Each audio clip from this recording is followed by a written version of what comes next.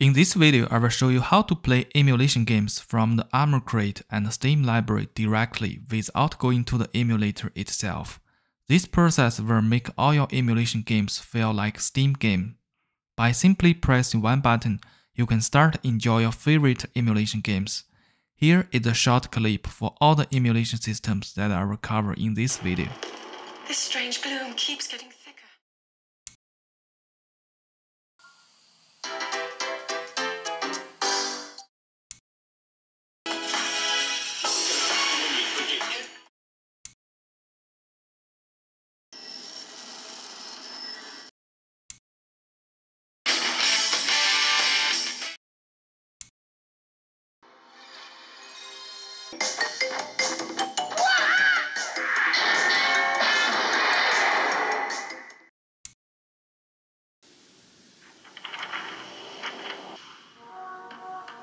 To make all those happen is actually pretty easy. All we need is this command on the screen. And I call this the golden command. We can use this command and make every single emulation game launch from ARMOURY or Steam library. I will use Switch Yuzu emulator do a step-by-step detailed example first, because the basic setup process are all same for other emulators. The only difference for each emulator is to enable the full screen mode. I will show this for each emulator in its own section. Okay, let's get started with Yuzu emulator first. So here is my Yuzu emulator folder. If we go inside, we should have the Yuzu exe file here. All my game ROMs are stored inside this ROM folder here. But you might have a different folder and location for your Switch game ROMs. But this really doesn't matter. All we need to know is where your Yuzu exe file and game ROM files are located. Once we have those information, we need to create a new text file. You can create this file at any location on your PC. It doesn't have to be inside the Yuzu folder. Here I just created inside the Yuzu folder for demonstration. I prefer to rename this text document as the Switch game name. So here I will just name it to Zelda. Then double click and open it up. Then copy your Yuzu emulator exe file path from the top address bar and paste it into the text document. And make sure you type in the quotation mark in front of the first letter. And type in /Yuzu exe after the pasted path. So this is your full path of Yuzu exe file. And make sure you add a quotation mark at the end here. Then add a space here. And type in -f, another space, -j, space again, and then type in a quotation mark here. Next, we need to go to your game ROM folder and copy the game ROM file path into this text document. Once you get into your game ROM folder, and copy the path from the top address bar,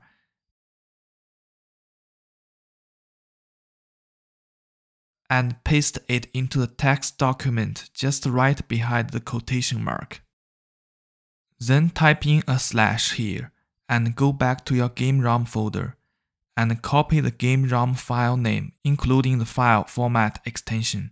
Make sure you include the file extension here. It doesn't matter what kind of game format you have, just make sure you include the file extension when copy from here.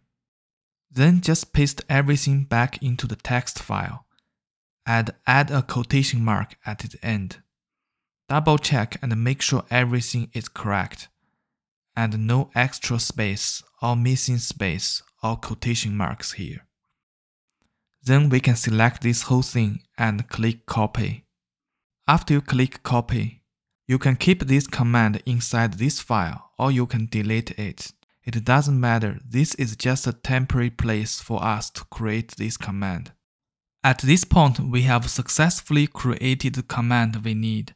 For all other emulators, the command creating process will be exactly same as the Yuzu emulator I show here. If we look closely at this command, inside the first quotation mark, we have our emulator exe file path, and inside the second quotation mark, we have our game ROM file path. For the game ROM file path, always make sure you include the game format extension.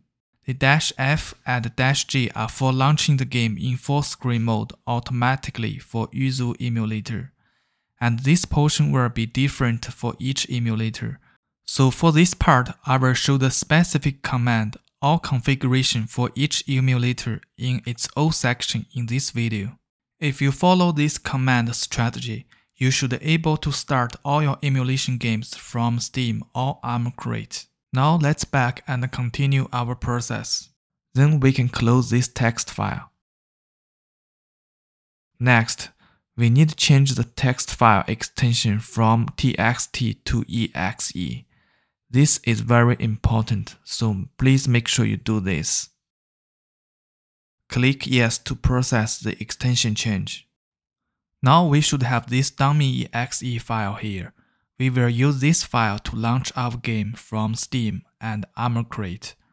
I found this dummy exe method is the best method that works for both Steam and ARMOURY. This dummy exe file creation process will be same for all emulators. The next thing we need to do is adding this dummy exe file into your Steam library or ARMOURY. First, I will show how to do this in the ARMOURY. So inside your ARMOURY, click the Add button from top right corner. Then press the RB or LB shoulder button that will open the File Explorer. Next, navigate to where your dummy exe file is located. Double-click on the dummy exe file.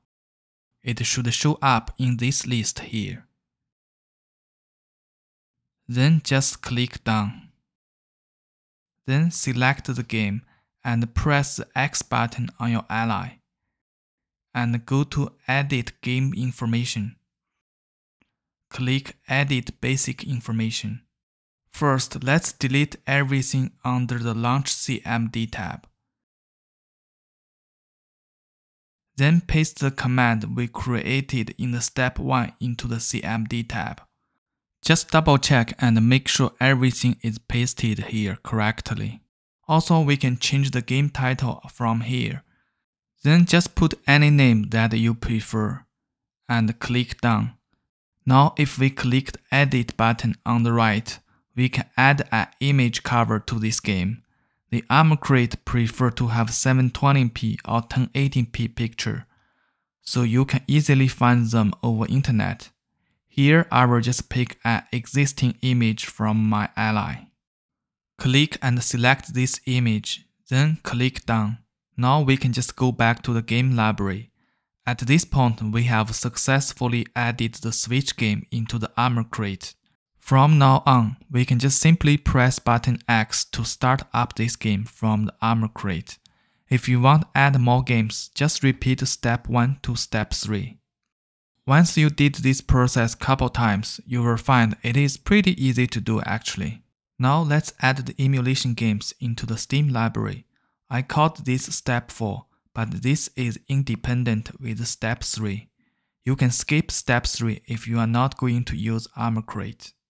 So all we need here is the command we created in the step 1 and the dummy exe file created in the step 2. So in your Steam, click on the Steam library. Then click Add a game from the bottom left corner. Select Add a no Steam game. Click the Browser button. Then navigate to the dummy exe file we created in the step 2. Double-click on the exe file. Then click Add selected program. Now the game should show up on the left side. Select that game and click the gear icon and go to the property. Then delete everything inside the target tab. Paste the command we created in the step 1 into this tab. Double check and make sure everything is pasted correctly. Then we can close this window. Now if we click the play button from Steam, this game is ready to play. The last thing we can do in the Steam is adding the game artwork. I suggest you to download all the game artwork from the website called Steam GridDB. This website has all the format that Steam required. I downloaded all my artwork from there, so I will just quickly apply the artwork here for this game. After we apply the game artwork, the emulation game will look like a Steam game in your library. That's pretty much all for the detailed step. Make sure you watch the step 1 to step 4 first if you want to make this happen for the other emulators. I will only show the command for the rest of each emulator. If extra configuration is required inside the emulator, I will include that as well. Let's get started with the Switch Ryujin's emulator first. So here is the command format for the Ryujin's emulator. Also included an example here just for better understanding. Inside the Ryujin's emulator, under the option menu, make sure you check the box Start Game in full screen mode. Now let's move to the VU Simu emulator. The VU emulator setup is slightly different, but the main idea is the same. So first, inside the Simu emulator, select the VU game and create a shortcut. Then select the shortcut and go to the property and copy everything under target. Everything inside the target actually is our command. Then open your ARMOURY or Steam and paste it into our dummy.exe file. Make sure you manually add the quotation marks here. So this is how the command should look like. This is the Dolphin emulator for the Wii and GameCube. The command format is pretty standard for the Dolphin emulator. All we need is your Dolphin.exe file path and your game ROM file path. I listed 2 examples here just for different ROM types. Inside the Dolphin emulator, go to the option menu, select Graphics Setting. Under the General tab, make sure you check Start in Full Screen option here. Now let's move to the PS3 emulator RPCS3. In order to create the command, we need to find the eboot bin file path. There are 2 types of PS3 game ROM, the folder type game ROM and PKG installed game. The eboot bin files are located in different locations for both types. I have listed the eboot bin file locations for both type games. Also, 2 examples are given on this page. Inside the emulator, go to the configuration menu, then select emulator. On this page, make sure the exit RPCS3 when process finish is checked. Also check start games in full screen mode. That's all we need to configure inside the emulator. The next one is the PS2 emulator PCSX2. The PS2 command is pretty standard, nothing special here. Inside the PS2 emulator, go to the settings menu, select interface, and put check mark in the start full screen box. Uncheck confirm shutdown box. Then we have PS1 emulator DuckStation.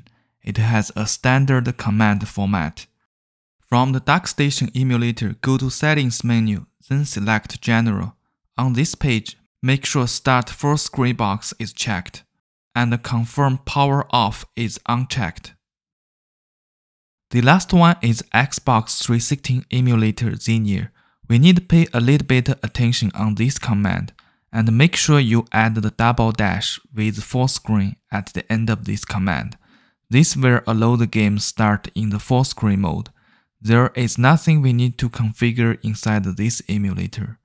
Also, I have made a detailed tutorial video for set up the Xenia emulator on Rog Ally and Windows device. Please check out this video on my channel for that. Yes, this is pretty much all for this video. If this is helpful, please don't forget to hit the like button and subscribe to the channel, and leave a comment below if you have any questions.